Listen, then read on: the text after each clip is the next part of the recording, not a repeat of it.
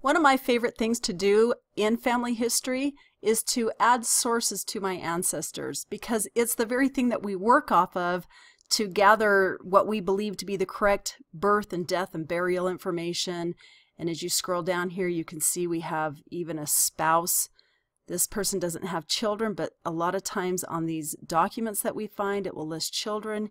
Here we have parents and siblings. But all of this information has come from sources that have been gathered on this person. If you scroll down here, we've got quite a few different sources here: census records, marriage, coming down here to death. But all of those together, as we've read through that information and studied them, have allowed us to put in these family members, but also all this vital information that sits here. So it's great when we have record hints that the computer generated for us, that they believe are sources that belong to our ancestors, and if they are, of course, we attach them. And if there are no hints, you can actually search into the records of Family Search or Ancestry and these other websites. But what if you have your own personal original document in your hands that you'd like to get into this site? And so that's what I want to focus on today, is attaching a death certificate that is an original to Mary, and take you through the steps on how to do that. So if I click on sources, this is just a quick way to scroll down. You can see that all of these sources came from Family Search itself, because they all have trees. If it has a world, it came from any other site but Family Search. But up here, under the word sources, you're going to see open details, which that just means it's going to open up all the details to each one of these sources. But then it has to add a source or attach a source from the source box. So today we're going to add our own original source. And now it's up to me to fill in all of this information here. So the first thing I'm going to do is put in a title for this source. And so she passed away as a Cale, so I put in the name that was written on her death certificate, where the death certificate came from, and the year that it applied to her. So she died in 1945. Then I'm going to come down here, and my particular source does not come from a website, so I'm not going to use this URL option. Mine comes from a memory. So I'm going to click Add a Memory, and I want to upload it because I don't have it in my gallery yet, and I'm going to upload it now. So I click on Upload. Now, previously I've scanned this into my Dropbox. So over here this is my own computer now that we're looking at, and as you come in here, you can see Dropbox is sitting here, and as I scan documents in, that's where I choose to put all of my family history information. So I've just put them into folders, and I've organized my family history stuff into actual folders. So I'll just go click on my family history folder. I've labeled all of my folders by last names of my ancestors. So I'm going to scroll down here to the Cale folder. I'll double click on that. And then I'm just going to come over here and scroll down till I find Mary Cale's death certificate, which it sits right here. So once I find it, I will click Open. Now just know I'm not going through the process of literally at this point how to scan in a document, because I don't have that ability right here. You can actually walk into a Family History Center and scan in a document and save it onto a flash drive and do it the exact same way I'm doing it now. Instead of going to Dropbox, you would actually just go click on your flash drive and you would pull it in from there. Or you can scan documents in and save them onto your desktop, wherever you can find them, to be able to upload them. And so you can either Google how to scan in documents or go into a Family History Center to get that help. But once I've clicked on the document, you can see it's listed here in the file name. I'm going to click on Open, and that will then open it up into this memory area. Now that it's uploaded, I'm going to go on to the next area where it's asking me where this document can be found.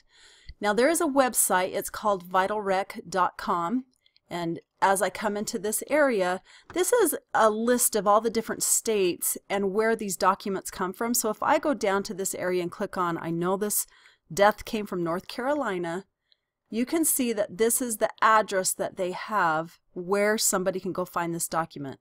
So not only did I come here, but I also just Googled the North Carolina Vital Records, and this is the page that came up. And I actually like this information a little bit better This is the mailing address that was on vitalrec.com, but I like having all this contact us information. So I'm just going to highlight it and copy it and go back to the original family tree detail page, and I'm going to paste that information in there.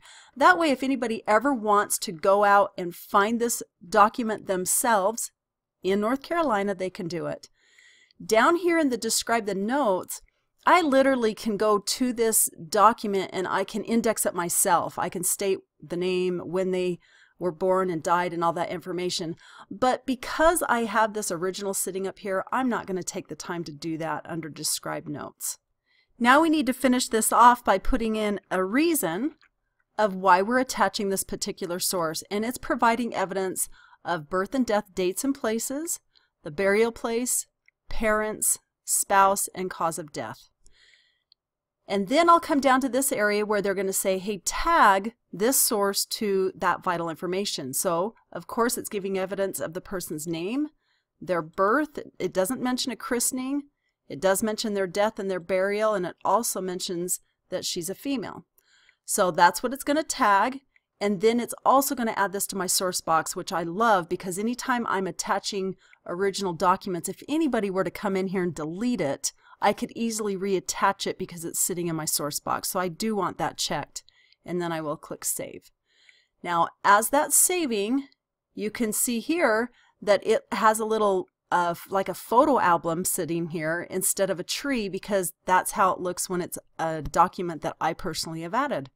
When I click on it, you can now see it. It takes a while for Family Search to screen what I add in there. But once it's screened, anybody can click on it. Well, you might even be able to click on it right now and go look at it. But that screening sign will leave in a little while. But you can see the citation of where somebody can go find this document. You can see that I'm the one that contributed this, and you can see the reasoning of why I attached this particular source to this ancestor. So the next thing I do is I'm just going to left click, because I like all my sources in chronological order. So I'm going to left click and hang on to that left click. And when you get that long gray bar, I'm going to let it go, and it puts it in the order that I want it to go in. Now, when I said tagging, I'm going to come back up here and show you what that means. So remember how I tagged her name?